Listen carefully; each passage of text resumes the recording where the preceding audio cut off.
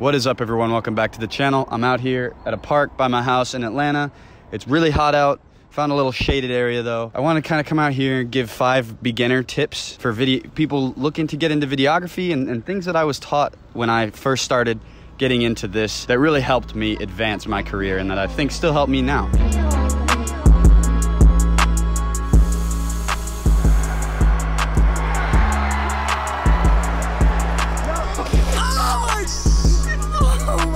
I just want to preface this whole video by saying you don't have to do any of these. They're not the right way. There's no right way.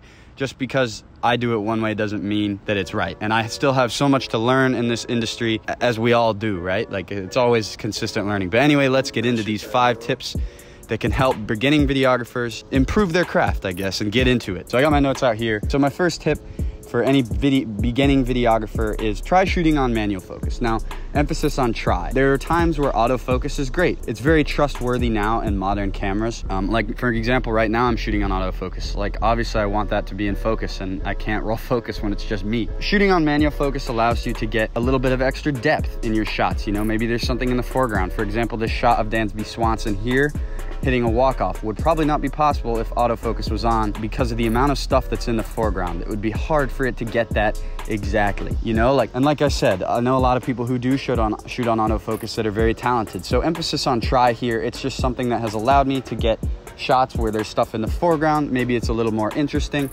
You have the control over the focus. So if you miss something, you don't necessarily feel as bad because it's your fault and it's not, you weren't left wondering, like, what if I had manual focus on? And this second point, my second point, and this kind of goes with the first, is turn on some sort of focus peaking or focus assist. From the get-go, when I started at Georgia 4 or 5 years ago now, I was taught to shoot manual focus with peaking on. And peaking, essentially what it does is it highlights what is in focus in the shot, if that makes sense. So like, if it'll have whatever's in focus has more of like a colored like tint around the outline, and you can tell it just aids in focus. Now, I know not every camera has this. I know it's good in Sony cameras. You can change the color, you can change the amount of peaking. Some sort of focus assist kind of goes hand in hand here, like a focus magnifier, something like that, you know, something that helps you nail that manual focus once you get comfortable with it. My next tip is shooting in high frame rates. A lot of the times when I'm shooting, I just shoot in 120 regardless, you know, because when I'm in 120, I know I can go back and slow it down. If I'm in 4K 24, I don't have that option. So having the option to go back is key for me, you know, like, especially if I'm out like hiking with my friends or I'm shooting sports. Like, I'm most likely always in 120 because that always gives me the option, if that makes sense. Now, right now I'm in 4K because I want the highest resolution. There's no point in me slowing this footage down. So my 4th tip for any beginning videographer would be turn on your zebras. Now, this is a tip that I feel like a lot of people don't really use anymore, and it really helped me starting out. I don't necessarily use it all the time still, but what zebras are basically, it looks weird at first, right? Like, if you shoot the sky, your clouds are gonna have these lines through them looking like a zebra. But basically what the camera is telling you is that it's overexposed. And you want a little bit of zebras in most of your shots, right? Like, if the sky is in your shot, there's gonna be some zebras. Like, it's just how it works. Part of the image is gonna be overexposed. Unless you're at night or something, like, I don't know. Once you get that eye for what's overexposed and what's not, I don't think this is something you really need. But turning it on when you're first starting out really helped me. It helped me kind of, like I said, just kind of gauge and be able to see what is overexposed. You should always be shooting, whatever you see through the viewfinder should always be what your eyes see, or as close to what your eyes see as possible, if that makes sense. Now, shout out Chris Gilmore, my boss at Georgia, who taught me that. My final tip is the most important thing, and this is a very, very beginner tip. And the reason I put this last, because everyone says this, right? Don't shoot on auto. And the reason you don't want to shoot on auto when you're shooting something cinematic is you don't have control over the camera, right?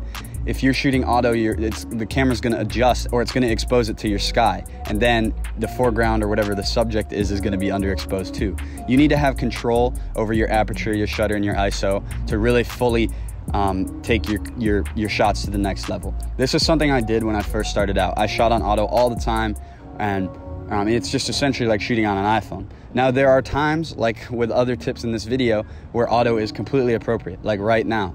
I don't want to control my camera. I don't know what it looks like. The lighting could be changing. The sun's moving all the time. Like I said, auto is appropriate sometimes. I can't see the LCD screen right now. So Like why would I shoot manual? I trust that my camera's gonna be decent enough in this scenario. But when you're out in the environment, when you're out in the world, you're shooting a sports game, everything needs to be manual, right? Things are constantly changing and you need to be able to adapt and control that. Now it takes practice shooting on manual, but like with anything, the more you do it, repetition over and over and over, the better you'll get. And when you take that manual dive, when you really get serious about it, that's when your footage will just end up coming out really good in the long run. So I hope these tips kind of helped you guys. Like I said, you don't have to do them. These are just things that really furthered my career that I'm very grateful for people teaching me when I first started out. Thanks for watching this tutorial. There's gonna be more tutorials this week. I'm gonna try and load it up with tutorials coming up.